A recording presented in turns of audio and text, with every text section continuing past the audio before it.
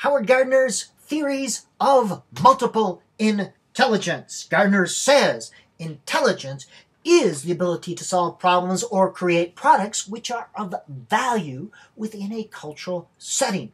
Intelligence essentially is problem solving.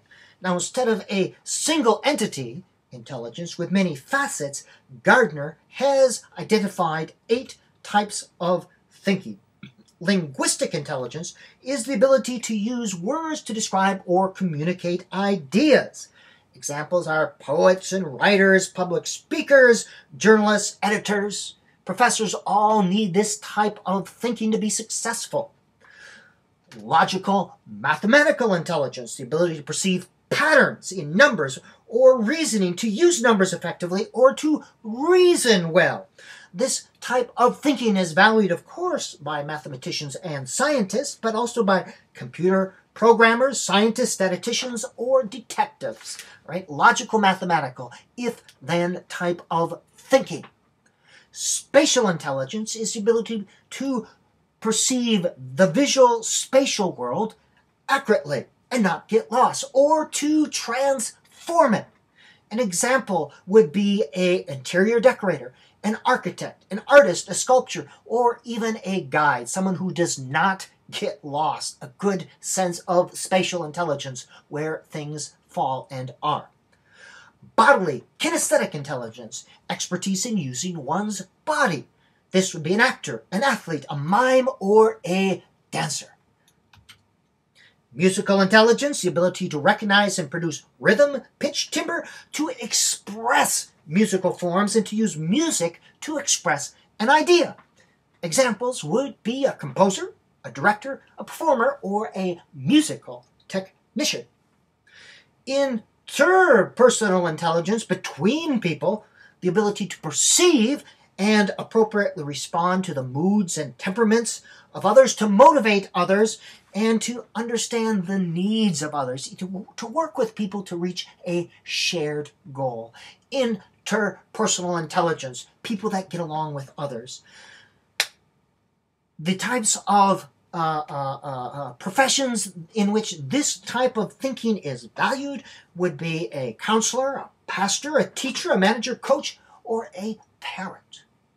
Intrapersonal intelligence is the ability to go inside, within the person, all right? To access one's inner life, to discriminate one's emotions, intuitions, and perceptions, and to know one's strengths and limitations. Religious leaders are all types, religious leaders are mystics, religious leaders, writers, philosophers, all use this type of thinking. And the last one, naturalistic intelligence, is the ability to recognize and classify living things out there, as well as sensitivity to the features of the natural world. A scout, a guide, a farmer, and environmentalists all use this types of thinking. Now remember, Gardner says intelligence is the ability to solve problems. You need to let your students know that it's okay to be smart in different things and not in other things. It's okay to have strengths and weaknesses. We are all good at some and not good at others. You should have a poster like this in your classroom so they know that. You might also have them come up with other ways to be smart. Baseball smart, soccer smart, Tinker Toys smart, fixing the bike smart. As well, design learning experiences that use these different ways of thinking as post-reading or post-lesson activities and assignments. In this way, students are looking at things from different points of view, and they are manipulating the content at a variety of levels, and hence, says researchers in the area of learning, they will learn deeper.